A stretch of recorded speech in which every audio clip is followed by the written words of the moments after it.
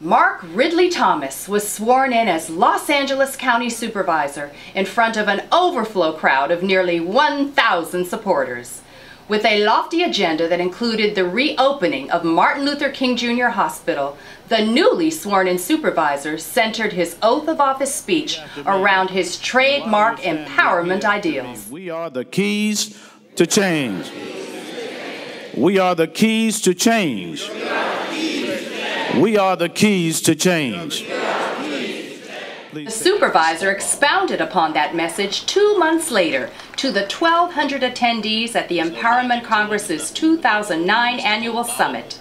I've said repeatedly my objective in helping to facilitate the Empowerment Congress is essentially to demystify government, to make it more clear, more available, more accessible, indeed more accountable to the people that it should represent. But accountability, get this now, is not simply a one-way street. It is mutual. That means that if you want me as your elected official, your supervisor, to step up, then you've got to be right there with me to make what needs to happen in the 2nd Supervisorial District. It doesn't work otherwise. And step up, the community did, beginning with the 500-strong standing room only crowd at the Martin Luther King Jr. Hospital Town Hall meeting. To the Board of Supervisors. I don't want to see an empty seat in that board.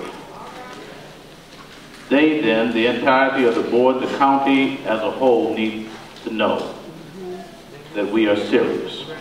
We are intent on delivering for the communities that surround this hospital and implementing this vision. It is essentially an expression of our commitment and the principle of empowerment in practice. Do you hear me? Yes. That's what needs to happen. So you got to show up. Just 2 weeks later, with the fate of the hospital on the line, the 2nd District showed up big time, the likes of which the Board of Supervisors had not seen in decades. My name is Yolanda Hansen, and I'm from St. Francis Community Church, and I'm here in support of reopening the Martin Luther King Hospital. I'm hoping that I can do my little part today with other people from the community to open that center. It's very important because in that area we don't have no emergency rooms, no medical facilities. We really, really need this hospital open. After testimony from a diverse group of community leaders, the decision to open a new Martin Luther King Jr. Medical Center rested with the Board of Supervisors. We are ready to move. We have a motion by Supervisor Ridley-Thomas and Chair seconded. Do I hear any objection? If not, so ordered.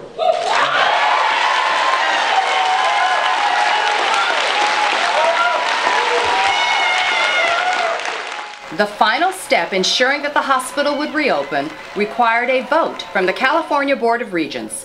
And once again, the 2nd District showed up in force, as seen in this ABC News clip. The motion carries unanimously.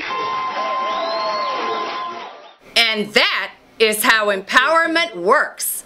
The community engages, educates itself, steps up, shows up, and doesn't give up until it gets results.